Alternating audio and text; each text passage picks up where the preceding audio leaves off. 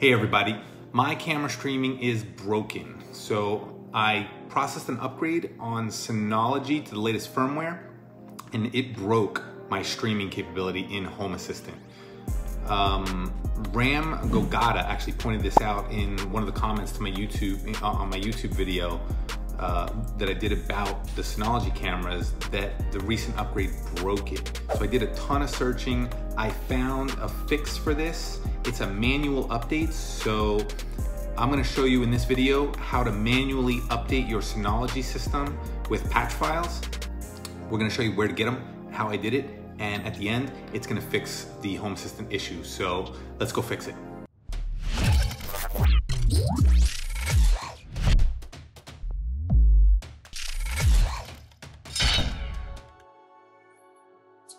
This is the issue. When I click camera 3, you can clearly see it just does not stream. It just sits here and then eventually times out.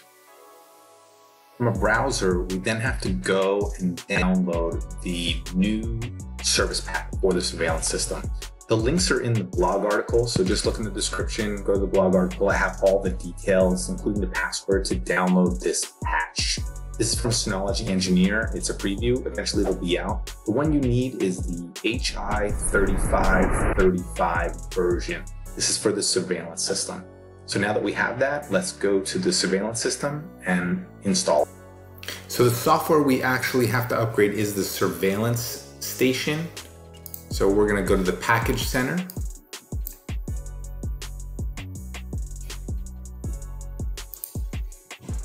And then we are going to click manual install.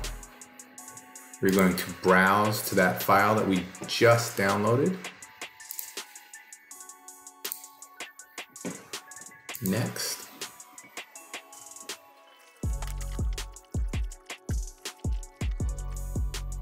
So this is both uploading the file and then verifying it.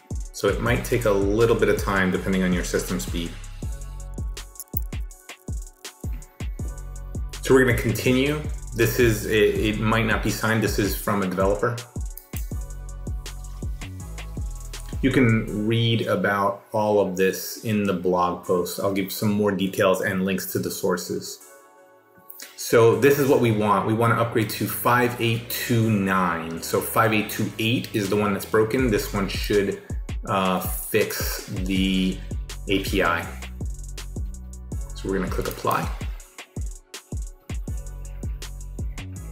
The other option to not upgrading to the latest version would be to downgrade to the version before this. I have time-lapse and I have some other features within the surveillance system that I really like that were part of the new one. So I don't want to downgrade, so this is the option that makes sense for me. Okay, so it finished. We're just gonna check installed.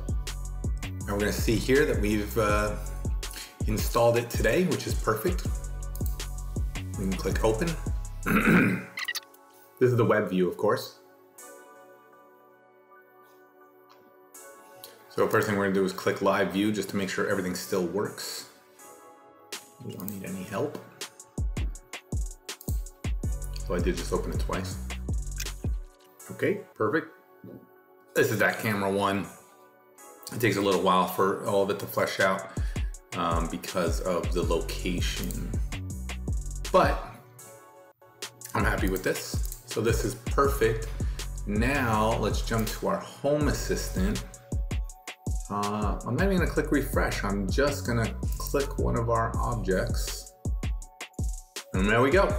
It's now working again. So you can see the time, you can see it ticking away. And this is a full stream. So this is excellent. And it did pop up. So this looks like it's fixed. So hopefully this is helpful for you. This is how we upgrade the firmware for that surveillance station. Mine again was the NVR 1218. Check out the video here. I think YouTube thinks you will love it. So I will see you in that video. Take care.